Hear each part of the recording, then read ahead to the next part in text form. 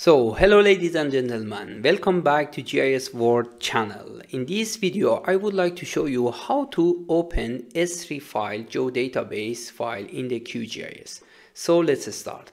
As you see, I already opened the ArcMap and we created a map from the Germany. This is the Germany administrative boundaries, and after that you see the cities inside that, and we have the different layers like states, the boundaries, and these four different layers inside the ArcMap. And if I just go here in the properties, you see the source of the data or the GeoDatabase, and I name it as a test Esri .gdb is a GeoDatabase. And you can just easily from the catalog, and even you can see we can add this data from here. So data are according to the Esri GeoDatabase. So the point is that how we can convert, how we can open this data inside the QGIS. So let's continue. So first of all, you must launch your QGIS, open your QGIS software on your computer, and after that go into the layer. As you see here, add layer, add vector layer, and you see we have the different source type, file, directory, database, protocol.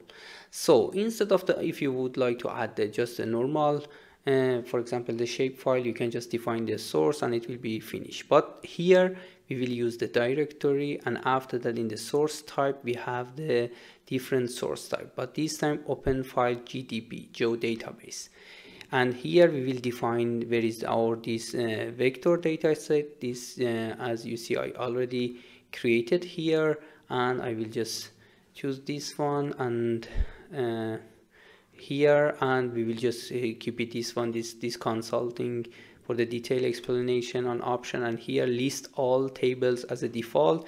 And if you just add, and you see we see all in layers, and you see this is the just multi-polygon 1 feature, 16, 42 and 435 features inside.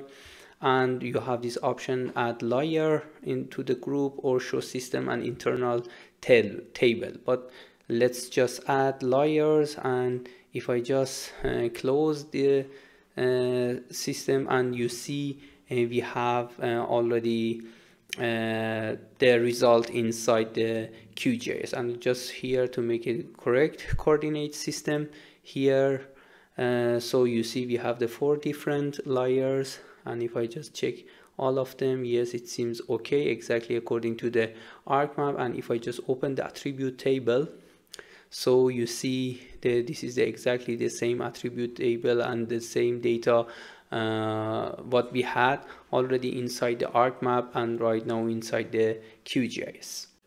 So it was all the process to open this Esri file GeoDatabase inside the QGIS, but we must consider some important points in it.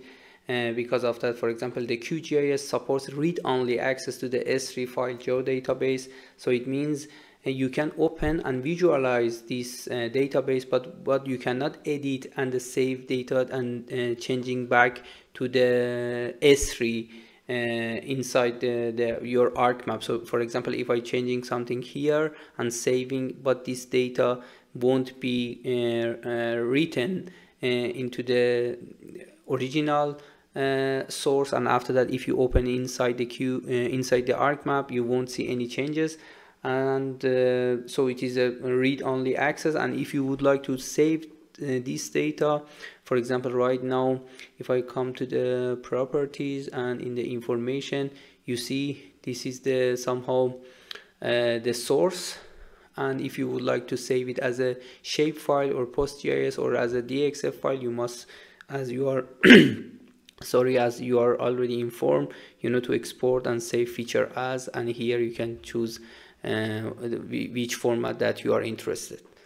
So I hope you enjoy from this video, and in the future we will explain to you how to convert the style from the ArcMap and from the layer or from the file GeoDatabase and opening inside the QGIS. and also the symbology and the labeling from the ArcMap inside the QGIS with the SLYR plugin inside the QGIS. So please follow us and subscribe our channel for the following video, and see you soon.